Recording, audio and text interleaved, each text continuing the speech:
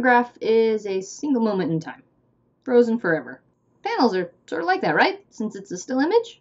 Well, this one has a speech balloon, and that means that time is passing while people are talking, so no, not really.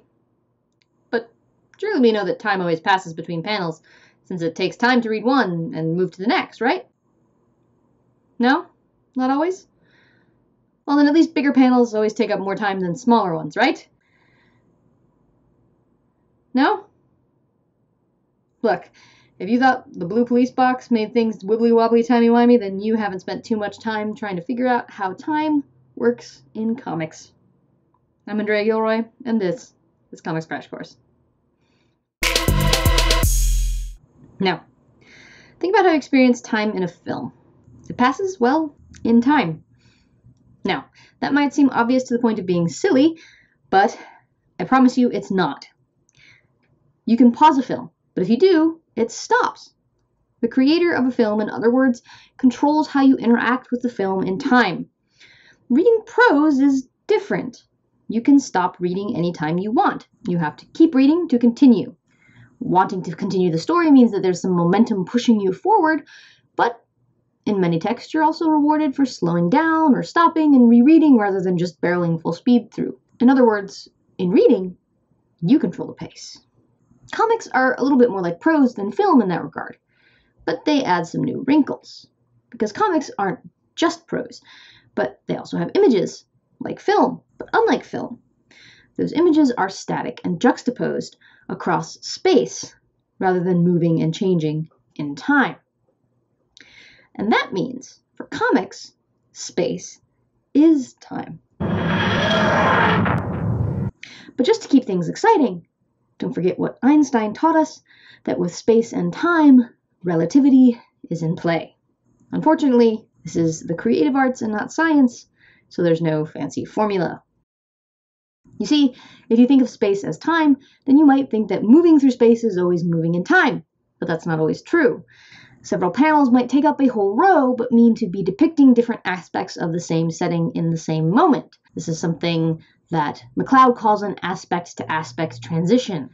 A single panel could represent a frozen moment in time, like a photograph, but it could also represent several seconds or even minutes of time, depending on the context and details within the border of the panel.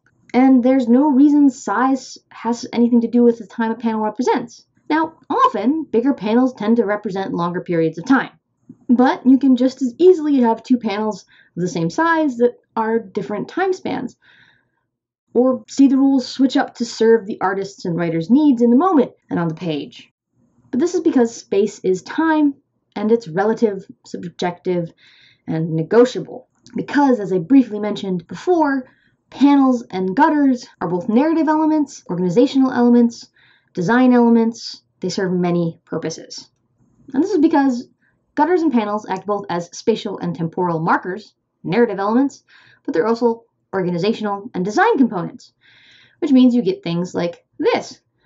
This trick is sometimes called a polyptych, the same image across several panels.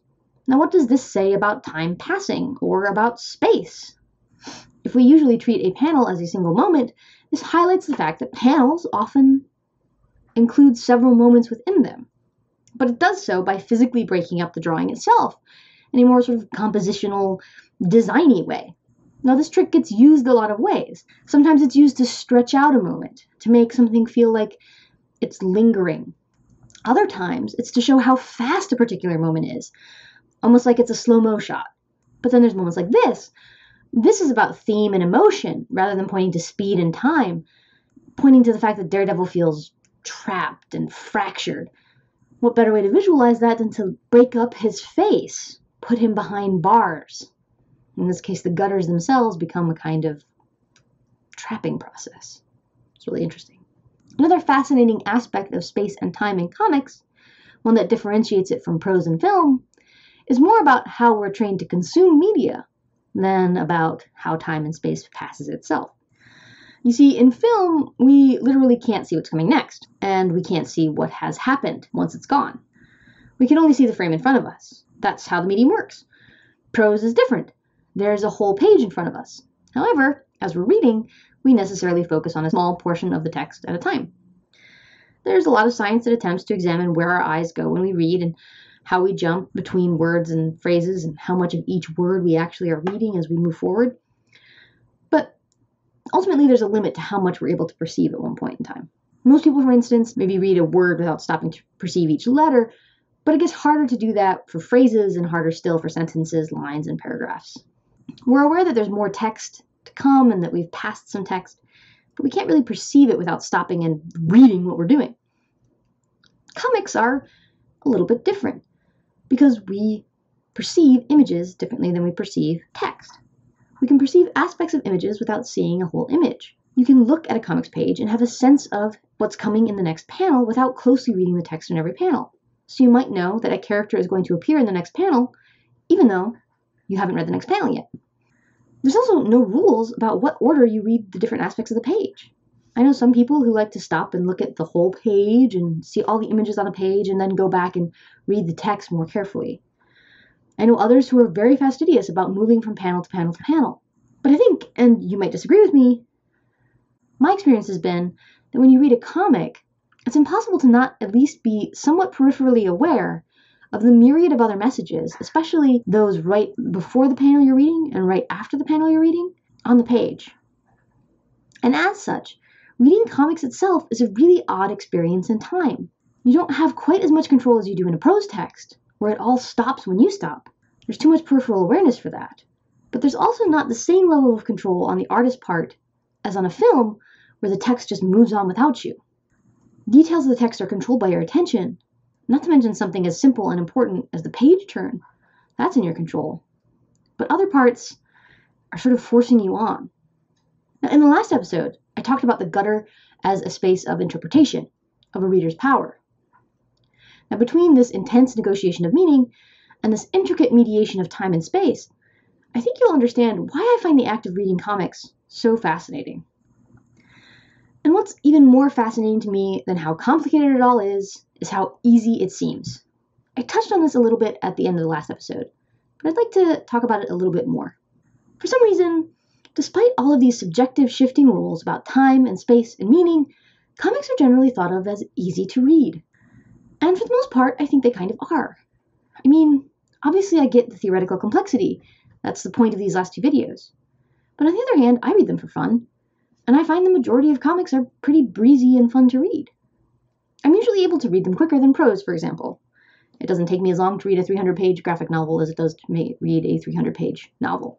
But I do know people who find reading comics really difficult. And interestingly, these are usually folks who never read them growing up. When I ask why, it's not surprising based on some of the things I've discussed in this and the last video. One common issue I hear from these people is that it's difficult to make sense of when to read what. Do I look at the pictures and the words, vice versa?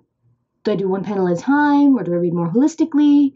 How long should I spend with each panel and each page? And another issue I'll hear is that there's too much information to parse. Folks who are used to prose and images, but maybe not dealing with both of them at the same time, feel overwhelmed by the amount of information. And it is a lot to navigate, especially when both prose and pictures are sending you a million messages. And then comics are constantly reminding you to connect the dots in the gutter between every panel. Oh, and time and space are relative and contextual in every panel as well.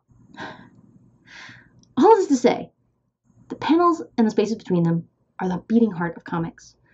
And while it might seem like the most elementary part, they're also perfect examples of what makes comics one of the most fascinating and complex media humans have ever managed to create.